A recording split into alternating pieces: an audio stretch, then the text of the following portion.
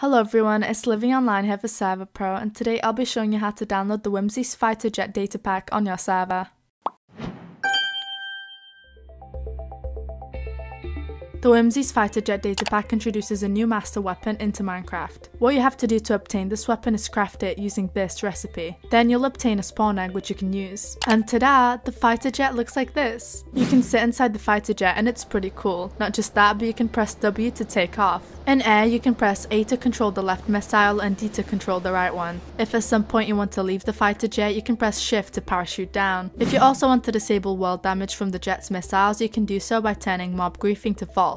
This datapack is pretty simple, but super unique. You can even take down the Ender Dragon with the jet. So if you want to find out how to download this, just keep on watching.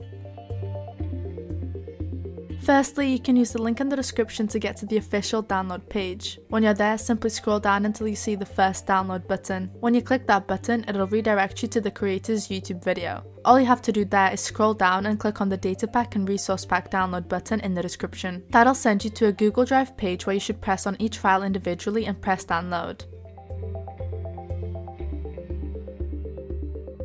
When the downloads are complete, we recommend you move both zips to a place where you can easily access, for example, your desktop.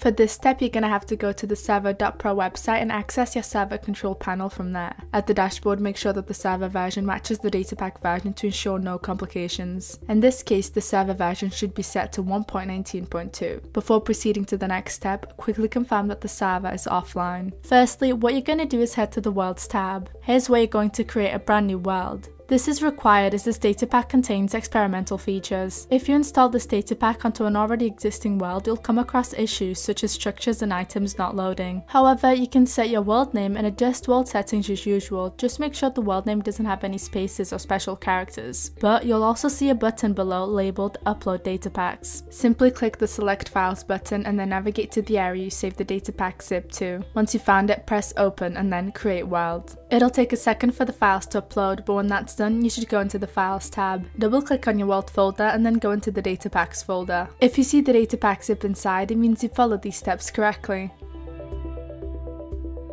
Now that the datapack is uploaded onto the server, we have to make sure the resource pack is also installed. To do that, you'll want to head back to the Files tab. Then open up the Server.Properties file and look for the line saying Resource Pack. After the equals, you want to right click and paste the link to the required resource pack. We ourselves have uploaded that file to our Dropbox, so if you'd like you can use our link, it'll be in the description. Alternatively though, you can upload the resource pack to any website that supports creations of hot links and put your own hot link into the Server.Properties file. Before continuing, make sure to press Save File to confirm the changes, and then all you have to do is log into your server to experience the new additions. You can do this by restarting your server. After it's booted up, head to the dashboard and copy the host name. Afterwards, quickly launch your Minecraft application, and when it's open, head to the multiplayer section. Click Add Server, and in the server address section, paste the host name. When you join the server, you'll be prompted with this pop-up asking if you want to download and install the required texture pack. We recommend pressing yes, so every time you join the server in the future, it'll be automatically enabled.